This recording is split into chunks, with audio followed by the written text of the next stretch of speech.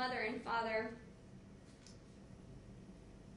have been given opportunities to engage with the department. Mother in particular was given an opportunity to engage with the department for the purposes of working out a safety plan, which would allow for in-home placement of the children with the mother. That was not something that was able to be pursued, but reasonable efforts were made in that regard to attempt to keep the children placed in-home with the mother with a safety plan. However, due to mother's erratic behavior and her unwillingness to engage in safety planning, that was determined not to be an option.